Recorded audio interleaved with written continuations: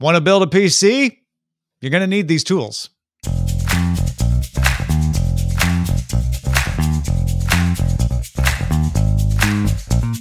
Building your own PC is a rewarding experience, but you need to make sure you have the right tools. And our producer, Roger Chang, has built many a PC in his time, so he put together a list of must-have PC building tools. Let's count them down.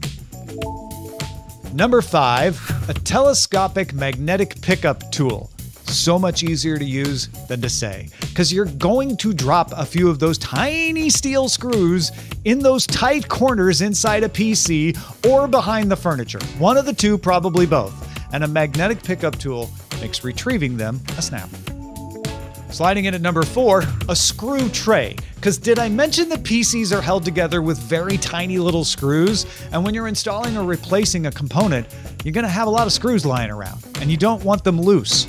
A screw tray doesn't have to be a purpose-built tool. It can be any small dish or container, just something that's going to keep those little pieces from getting lost. Coming in at number 3, an anti-static mat and a wristband. Let's do both. Static electricity is the bane of people's hair and health and of your new PC. A large enough charge can damage the sensitive electronics on motherboards, your hard drives, all your expansion cards, and an anti-static mat and wristband will help discharge any static you might have built up, and it'll keep it from harming your equipment. You don't want to have to buy that card again. Up to number 2, flashlight. The inside of a PC case is often dark, and not just with foreboding, but also lack of light. So shed some light on the problem.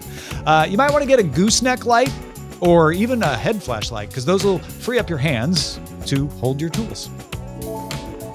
At number 1, a multi-bit screwdriver. This has saved my life many times. You don't want to search around for the Torx or the Phillips screwdriver that you left in the other bag or rolled under the couch or whatever. You want to narrow this down to one screwdriver with a bandolier of bits. A multi-bit screwdriver is just like a regular screwdriver, except you replace the top part, the bit, depending on what screw you're loosening. So make sure you get a set that has different size bits so you can tackle different size screws. Do you think we missed a must-have tool on our list? I bet one of you does, so let us know down below in the comments. And if you want more great tech news and info, subscribe to our channel at youtube.com/dailytechnewsshow. You can get the podcast at dailytechnewsshow.com and support us on Patreon, patreon.com/DTNS. I'll see you there.